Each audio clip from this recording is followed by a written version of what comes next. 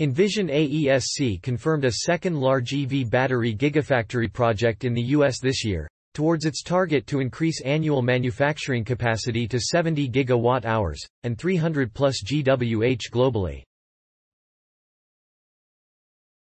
The latest investment is a dedicated 30 gigawatt-hours battery plant in South Carolina, which will produce cylindrical lithium-ion battery cells for the BMW Group's plant Spartanburg.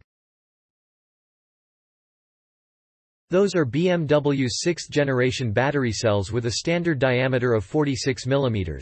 Similar to Tesla. See more details here. According to Envision AESC, the company is currently working to finalize a suitable site close to BMW Group's vehicle production and battery assembly facilities. We guess that once the company will secure a plot, we will get some more details.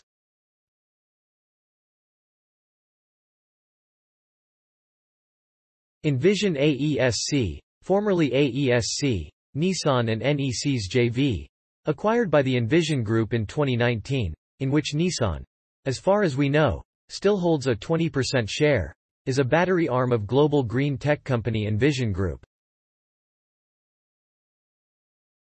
The new battery gigafactory in South Carolina will come on top of the battery gigafactory in Bowling Green, Kentucky, which was announced in April 2022. The factory in Kentucky also will have an output of 30 gigawatt-hours per year, although with an option for 40 gigawatt-hours per year. The type of battery cells might be different, since the customers will be different. Envision AESC also has a small facility at the Nissan manufacturing site in Smyrna, Tennessee, U.S., probably only 3.0 gigawatt-hours per year, according to previous reports.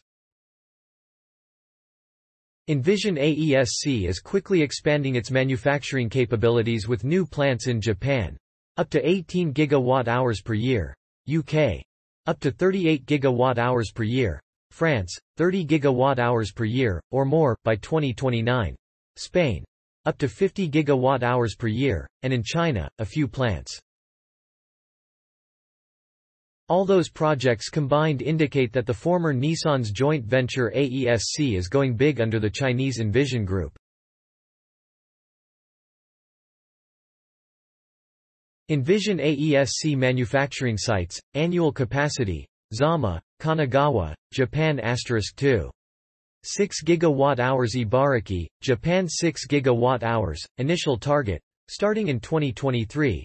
Up to 18 gigawatt-hours Sunderland, UK *1. 9 gigawatt-hours Sunderland, UK, new plant, 11 gigawatt-hours, initially in 2024, with potential for 38 gigawatt-hours Smyrna, Tennessee, US *3. 0 gigawatt-hours. Thanks for watching. Credits to InsideEVs.com. and Spied Build LLC. Please like my video and subscribe EVPedia for more electronic vehicle news and updates.